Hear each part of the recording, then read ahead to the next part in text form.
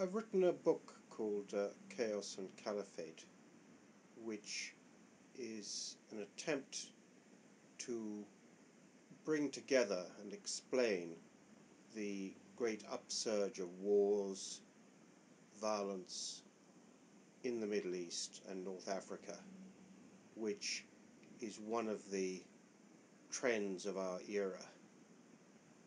There are now 8 wars going on between Pakistan and Nigeria, Afghanistan, Iraq, Syria, Libya, Yemen, other countries being torn apart by raging civil conflict, sometimes sectarian, sometimes regional, in all cases collapse of the state, often foreign intervention, sometimes by regional powers like Saudi Arabia, Turkey, Qatar, sometimes by foreign powers, Western powers like the US and Britain and France. But whatever the exact ingredients, the outcome has generally been chaos, and the one group or series of groups that have benefited have been extreme Sunni fundamentalist groups like Taliban, Al-Qaeda, and of course Islamic State. It's been quite a long process before we reach the present cataclysm. And it's only recently, I think, that people have begun to appreciate that it is a cataclysm. After all, in 2003, the overthrow of Saddam Hussein was greeted by much of the Western population, by America and in Britain. People often like to forget this now. But at the time, they thought the great dictator is gone, secular democracy will rule. In fact, exactly the opposite happened. Again, in 2011, with the start of the Arab Spring, optimism reigned supreme again for about 6 months to a year, in places like Libya, Bahrain, Syria, Egypt, of course, Yemen, Tunisia. But again, only Tunisia has something of a democracy left. In all these other countries, we've had wars, most of which are still going on. And this book is an attempt to explain why this has happened, to bring this together. And it does this in a particular way. I reported most of these wars on the ground, certainly the most significant ones to my mind. Afghanistan in 2001, the invasion, and of course in later years, Iraq from 2003, which is a country I've known very well since the 1970s. Syria, and still involved in this endless civil conflict, and Libya. And the book has what I hope is vivid eyewitness reporting of the wars and conflicts in these countries. But that is interleaved with chapters of analysis and reflection on what these different conflicts in very different countries have in common, which is a great deal. And to try and bring it together. I've done it that way because I think that contemporary reporting has a credibility which retrospective reporting does not. That it is, I hope, generally eyewitness. Even when I've talked to somebody and got information from them, it's something that they've just seen. There is a reason to believe that they know what was happening. Otherwise, I think you write a book that combines even things you saw, but basically regurgitated with the knowledge of subsequent events. It loses credibility, and it loses its sense of the way events really unfolded. There's another reason for doing it this way, that in general I took a different stance than many reporters on what was happening at that time. I suppose you would call this war reporting. I don't really like the word because it has sort of macho overtones. But the problem about war reporting is that the melodrama tends to dominate everything else. You see on television big bangs as the missile lands, or a tank explodes, or anti-aircraft fire in the air, and that dominates the news agenda. It's not that it's untrue, and it's not that it's not important, but there are other things going on, political events. Just to sort of quickly go through where I would differ from others, for instance, in Afghanistan in the early stages, and I was in northern Afghanistan from soon after 9/11. I'd been based in Moscow, and I'd come down across the border into the Hindu Kush in northern Afghanistan. It was clear to me that actually there wasn't much of a war. It may seem a very simple point to make, but it's very important. On television and elsewhere, it looked like the Taliban is defeated. We saw all these bombs coming down. But in fact, most of the Taliban gave up. They went home. They were ordered to go home. Their withdrawal, their retreat, was pretty orderly. I drove at one point down from the mountains in the north to Kabul, and I went from Kabul to Kandahar in the south. And I kept on thinking, am I missing the fighting? But actually there wasn't much fighting. They went home. Now, why was this important? Because it meant they hadn't really been defeated in the sense that the Japanese or the Germans were defeated in World War II. And they were saying at an early stage, if people come after us, if we're persecuted, then we'll go back to war. And that's very much what happened. But it wasn't quite how it was reported at the time, when it seemed like a great big war with a clear result. And certainly not just television watchers, but in Washington and London, they thought the Taliban is beat, no need to include these guys in any subsequent distribution of power.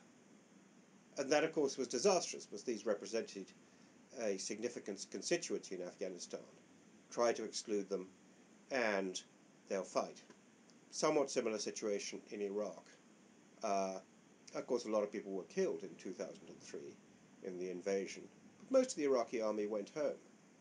In the north, actually very little fighting. In the south, a bit more. As a consequence, you had an Iraqi army which hadn't really been beaten, which went home, and then they discovered that if you were a member of the Ba'ath Party, something you had to do to get a job, even as a taxi driver, didn't mean a great political commitment, that you were excluded from any employment in future.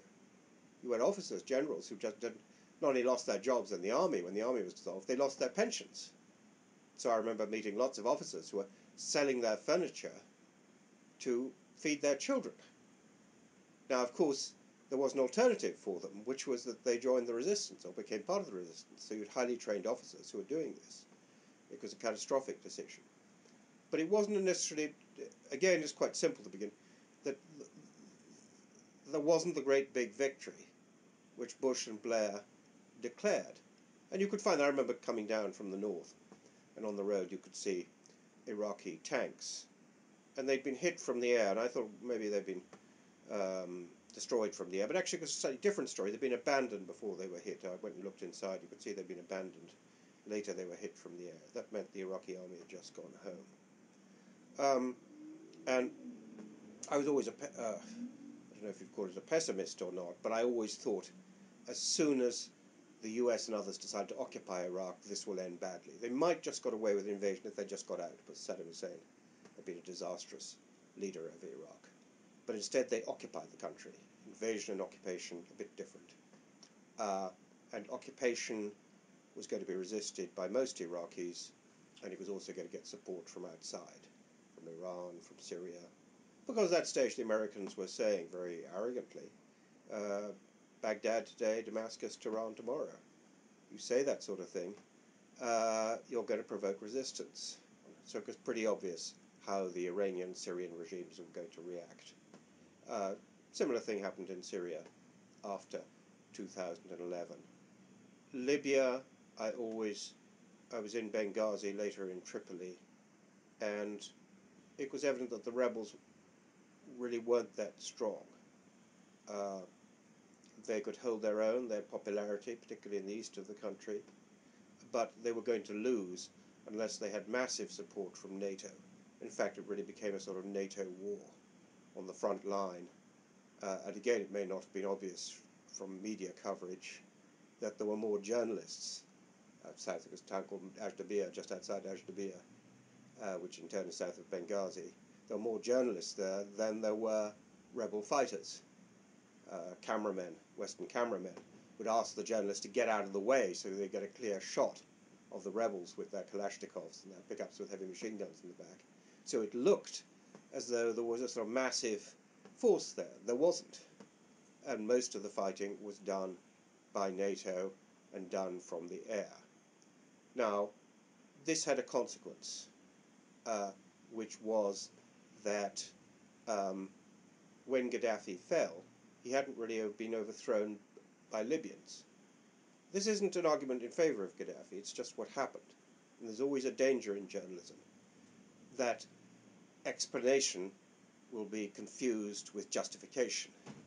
But it is just a fact that Gaddafi would not have fallen without foreign intervention. Therefore, there was a vacuum with his fall and a disintegration of authority, and that vacuum was increasingly filled by Islamists, extreme Islamists, and jihadis, including now Islamic State. But it was pretty Islamist from the beginning. One of the first things that happened when the new transitional government came to Tripoli after the death of Gaddafi in 2011 was that they declared that polygamy was legal again, which had been banned by Gaddafi. Not something you'd think would be a priority for an incoming provisional government, but that's one of the first things they said. It wasn't very widely reported, but it did give a sense of what was going to happen. Syria, the most important, and perhaps the most misreported, to my mind, that there was a romanticization of the rebels. And this was a popular uprising to begin with against a police state. And President Bashar al-Assad runs a police state, a very brutal police state. But the rebels, first of all, from the beginning, it was a sectarian uprising. It was primarily Sunni. Sunni Arabs, about 60% of Syrians. That tended to be understated. And really in Syria, maybe the first 6 months, first year, local forces predominated. But for the next 3 years or so, it was the regional backers. Saudi Arabia, Turkey, Qatar, Iran were the predominant influences. That's rather changed now. The US and Russia are the main influences. It's been internationalized. And maybe this is good. I think it is good, because it means that you have what are in Middle East terms superpowers who have influence over both sides. So we do have a temporary, fragile ceasefire in much of the country. It may not last, it isn't everywhere in the country, but it means a lot of people are alive who would have died otherwise. I thought from early on, and this was expressed in various articles that I wrote at the time, that Assad simply wasn't going to fall. There are 14 Syrian provincial capitals, and when people had said in 2012 he's going to fall, he held all 14 of them. He lost 2 over the following years, and had most of the populated areas. The Syrian war, perception of it is sort of engulfed by propaganda, government propaganda, propaganda organizations, atrocity stories on the all over the social media, and some of them true, some exaggerated, some false. A friend of mine in southeast Turkey came across some Sunni Arab boys, 12 years old, refugees, and they're watching on a laptop a film video of what claimed in the subtitles to be Alawites, the ruling sect in Syria, murdering our Sunni Arabs, Syrians, by cutting off their heads with chainsaws. So horrific stuff. But actually my friend recognized that this film had originally been made in Mexico, and it was real, but it was a Mexican drug lord intimidating his rivals by cutting off the heads of opposing gangsters. So that does give the flavour of these atrocities, and these atrocities are everywhere on the social media. And of course, Islamic State deliberately stages them and films them to intimidate its enemies. This, of course, fuels hatred the whole time. The book doesn't have a solution to this, but it does try to bring these wars together to explain what happened, what they have in common. It does stress how foreign intervention of all kinds has invariably either provoked or exacerbated violence, and pretty well nowhere has succeeded in ending it. Think of what happened in Afghanistan when British and American troops went in. That now they're largely out again, but the war goes on, and is more intense than ever. But I would like to think that this is the first big book which brings together what I think of as the age of jihad. Thanks very much.